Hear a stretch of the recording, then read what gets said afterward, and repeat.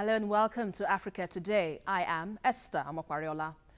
In a world where conflicts often take political and ethnic dimensions, religious extremism, more than anything else, continues to threaten the future of global peace and human existence. Decades of deadly attacks around the world has seen the evolution of terrorism, especially in parts of Africa, where radicals have the potential to strike at will and go on rampage, using religion as a convenient excuse. And so we ask, what are your thoughts on the role of religious tolerance in peaceful coexistence in Africa and around the world? You can join the conversation and share your thoughts with us on Twitter at TVC Connect. A report now to launch the program, and Africa Today will be right back. Welcome on board. It is the first time the acting president Yemi Osinbajo is receiving a Salah homage and is quick to emphasize the need for unity of purpose among Nigerians, insisting that the best principles of humanity are enshrined in the two major faiths. He stresses that the Buhari administration is committed to ensuring it meets the needs of majority of the Nigerian people. It is so important that we work together to make sure that our country is able to take care of its millions of people, and this is what God expects of us. God expects us to take care of the poor, to take care of the suffering, to ensure that we use government resources only in such a way as to enhance the good of the majority of our people. We echo in President Buhari's goodwill message to Nigerians. Osinbajo insists that the country's unity and diversity is what makes the country revered and feared in the Committee of Nations. He also believes the strength of the country is the reason why Nigerians continue to excel in whatever situation and location they find themselves. Just yesterday, I'm sure that we heard the President's message, which he sent on the occasion of the celebration of the Eid al-Fitr, where he said that this country must remain united. And the reason that he gave is that there are so many countries of the world who envy what we have, our endowments as a nation, and that we must remain united, because it is only in our unity that we can enjoy those endowments. He prays for the good health and quick return of President Buhari because the country would be better for it. Messages of goodwill and cards were presented to the acting president by the acting chief imam of the Abuja National Mosque, residents of the FCT, and representatives of the Abuja chapter of the Christian Association of Nigeria, who had come to felicitate with the Muslim Ummah. Nigeria is what we stand for, and it is our beloved nation. In fact, all the Muslims that prayed in the mosque pray for betterment of this country. We are praying that this country will continue to remain one entity, indivisible nation. We also pray that Nigeria will not be disintegrated. The acting president's message to all citizens is for them to draw from the lessons of tolerance imbibed from the fasting period, and to recognize that Nigerians, no matter their religious or ethnic leanings, need each other now more than ever for the growth and development of all parts of the Nigerian nation. More than 1 billion Muslims around the world are taking part in the Eid al-Fitr festivities as the month-long Ramadan fast came to an end. And this year, Eid al-celebrations comes amid ongoing crisis in the Middle East, civil war in Syria, and regular insurgent attacks in parts of Africa. Joining me in the studio on Africa Today, I have Dr. Lukman Abdulraheem, a Muslim cleric and the president of the Muslim Congress. And to my right, I also have Bishop Stephen Adegbite, a clergy of the Methodist Church in Nigeria. Good to have you, gentlemen. Thank you very much. Thank you. Now, let me begin with you, Reverend. How relevant are religious celebrations to issues affecting our world today? Oh, definitely you will. I also agree with me that without religion, Nigeria or the world cannot exist. Because God created the world. In Genesis chapter 1 from verse 1, there was nothing, but he created something out of nothing. And we call it ex nihilo. So if God has done that, and from the time he created man, the first man, Adam and Eve, He asked them what to do in the Garden of Eden, and they've been assisting. So religion is as old as man. And the moment they deviated from what God asked them to do, there was punishment measured out to them. And since that time, we still face that word of pandemonium when they fell from grace to grass, and they left the garden of peace and joy, and they now come into the world of trouble, of hulabalu and mahu mahu, up to today. So definitely there was a need for reconciliation, and God brought man back to himself. So that is why religion is very important in any environment in the world, in any society. Yeah. Once you don't have religion, there will be trouble. And that is why one of the sociologists said, it is the society that men even worship. Because from birth, you have how you should be. When you want to get married, there is a religious right. When you die, there is a religious right. And so we it's also a part of man generally. It's passage. All right, let me quickly come to you, Dr. Lukman. What does religion teach, or your religion? You're a Muslim. Yeah. Now, tell us what your religion teaches in terms of coexistence with other religions to tolerate one another.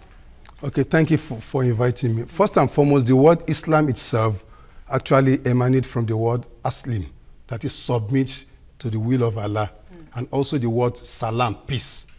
The essence of Islam is for man to be with peace with God, as well as extend that peace to fellow men. And that's why when we meet ourselves, we say, Assalamu alaikum, peace be unto you. When we terminate all our prayers 5 times daily, we say, Assalamu alaikum, peace unto you. And also, the garden that God promised us is called Darussalam, abode of peace. So if you look at the word peace, peace, peace, Islam actually emphasizes peace in everything we do. Even for those who don't believe in what you believe, in Quran, it said, when you are conducting your affairs, and those who don't believe in your activities actually molest you or harass you, said, salam, salam. You should be peaceful with them because of ignorance and what we can call extremism. If someone does not agree with you, there's tendency for that person to criticize you. Instead of attacking, said, peace, peace. So summary is that Islam has come to the world to come and embed peace between God and men, and also among men. Yeah, right before now, you just mentioned something. You mentioned extremism, and that is part of what we see in our continent today, in almost all parts of the world. Now, what factors would you say is inducing religious intolerance and fanaticism? The first one is ignorance. For most Muslims who are ignorant, and for those who are not even Muslims who are ignorant, there is tendency for them to exceed the limits. And that is why the first thing that the Prophet we are taught in Quran chapter 64 is that they should recite the book to men. When you recite the book to men, the do's and don'ts, what God wants, the rules and regulations, there is tendency for them to behave normally. But for those who are not well informed, they will use their own whims and caprices to act in the human society, and by so doing, they can go beyond the limits. So ignorance is number one. Second one is indoctrination. Just some people, it's not as if they are really ignorant, but they did not get the knowledge of the religion from the right source. They have been indoctrinated. If someone does not agree with you, the next is to burn down the sanctuary of that particular person, which, if you look at the books of God, is actually against that. So ignorance, indoctrination, they are very, very important. When you are well informed and you learn religion from the right source, you are going to be balanced in your approach to life and the situations. But why do you think this spread is taking a new dimension? Because we have lone wolves, for instance, going about in the name of Islam, you know, perpetrating violence and, you know, causing more harm. And the religion we understand is talking about peace.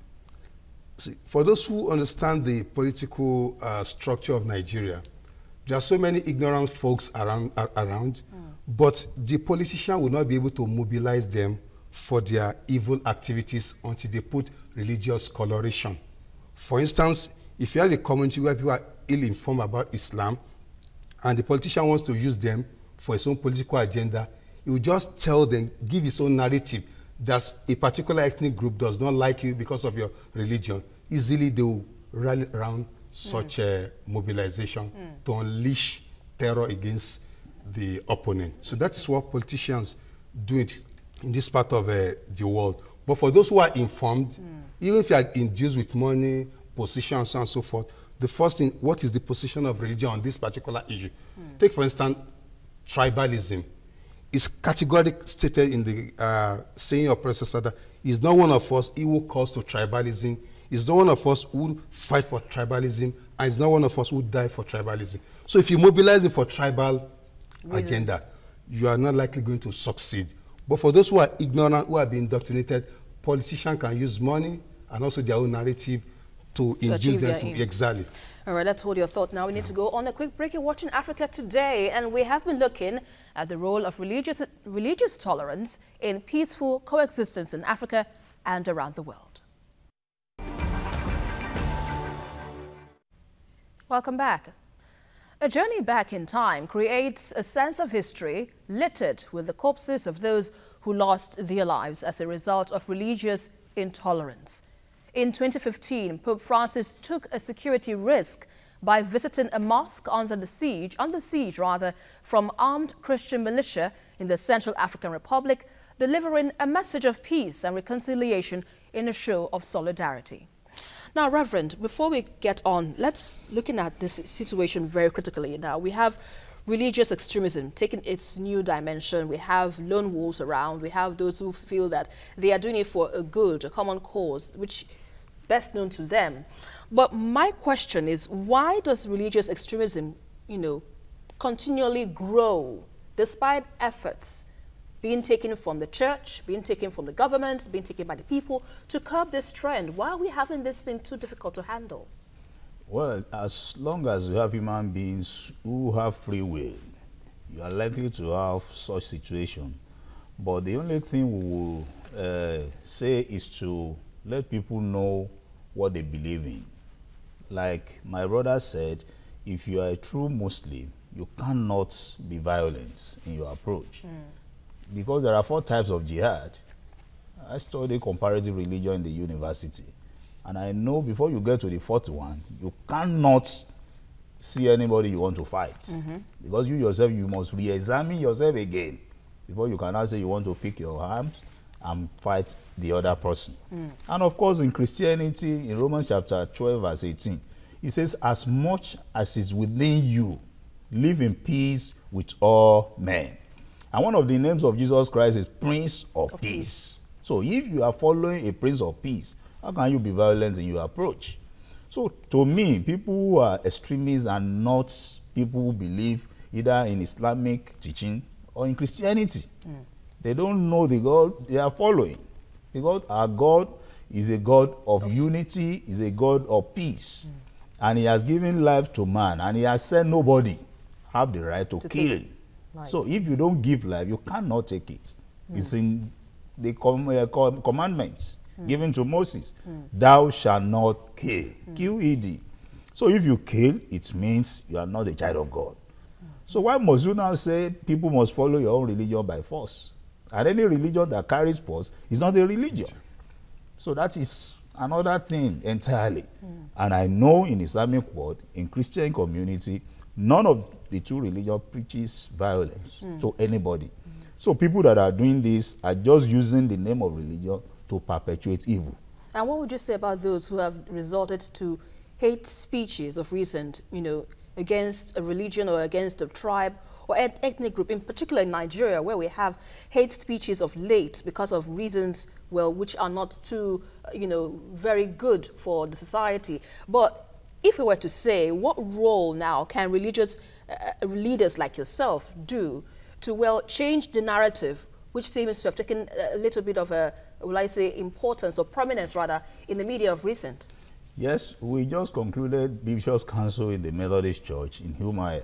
And one of our communique points is to let people know that whether you are from the East, you are from the South, or from the North, Nigeria belongs to everybody.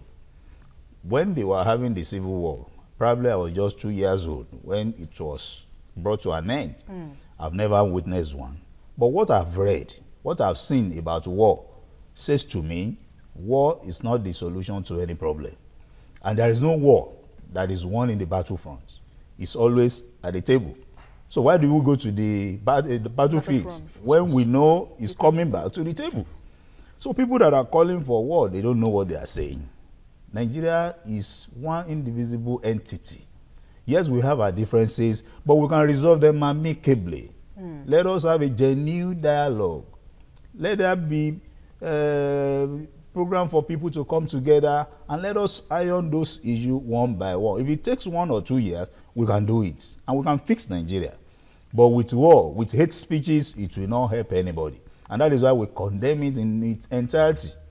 Whether in the southeast or in the north, nobody can issue ultimatum for anybody in Nigeria.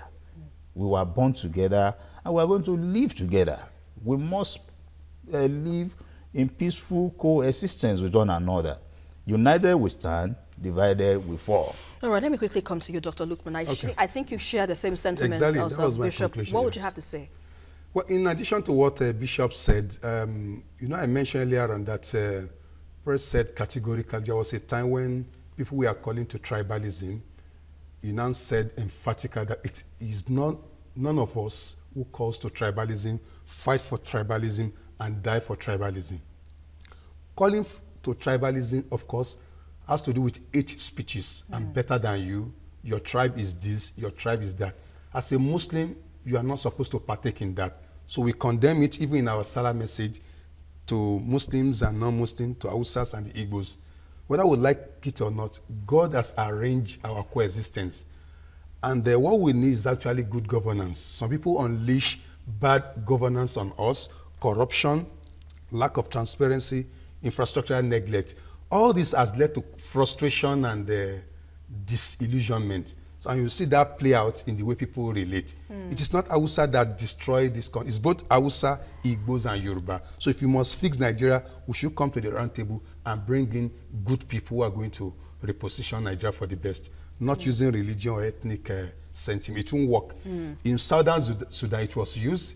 The country was divided. Up till now, this Southern Sudan, they were better off than they were before. Exactly. So just to tell you that divide is not actually the solution. The best solution.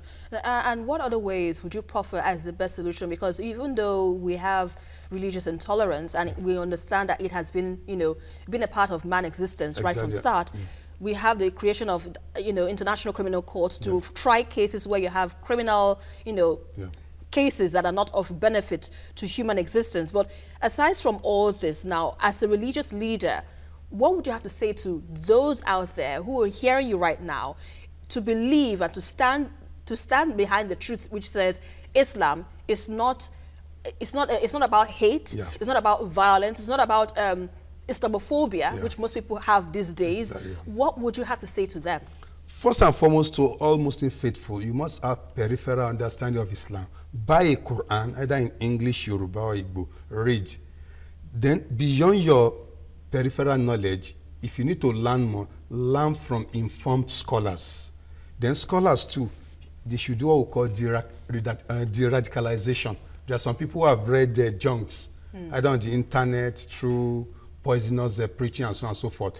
On our pulpits, we should de-radicalize them by telling that Islam is a middle religion, no extremism, no laxity. And more importantly, the media also has a role to play in, of course, documentaries that will bring us together, development aspect of religion, rather than things that will divide us. They are very, very important. Even traditional rulers too. There should be a platform where Muslim leaders and Christian leaders will discuss and talk about developing their various community. When Muslims see Christian and Muslim leaders actually meeting, it will send signals to the young ones that there is need to come together. To coexist. Exactly, yeah.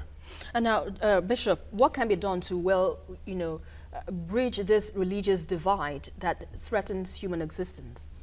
Well, what we need to do as religious leaders, number one, is to preach the gospel undiluted. Let people know the truth. Well, the Bible says when you know the truth will set you free. True. And what is the truth about the religion is to let them know that the founder of the religions are people of peace. And if you want to follow them, you need to follow them doggedly and dogmatically. Because in the scripture, in Revelation, you cannot add to any of the words in the scripture. and you must not remove any. So if you have decided to be a child of God, then you know you must live by the dictate of the scripture. And once you study the dictate of the scripture properly and you put into practice, one thing is to read, another one is to practice it. So you must live it. Christianity is a way of life. So you cannot put something aside and now take the one that is convenient for you. No. You must live by the word, and you must let people around you know that they are your neighbors. And if I say to you, your enemies are your neighbor, and you should look after them.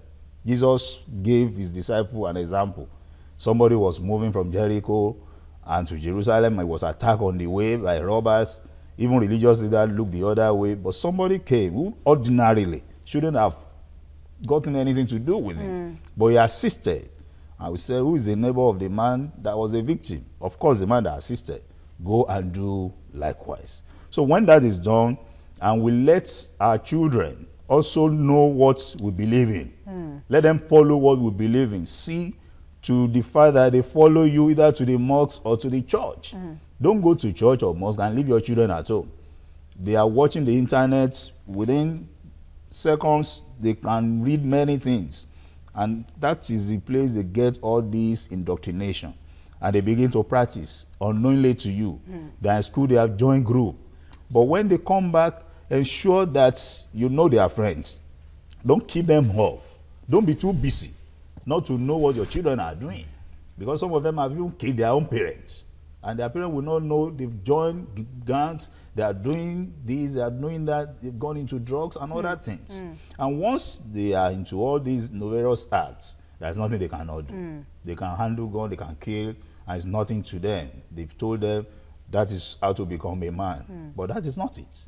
You must let them know that you don't give life, you don't take it. All right, but you just mentioned something that struck me there, religion. You know, religion itself, you said you should allow your children to follow you to the church or to the mosque so they can understand the meaning of why we are here on earth. But religion, so to speak, has not really helped matters. What I mean to say is we have proliferation of churches all over. You know, we have them, there are lots of them in Nigeria.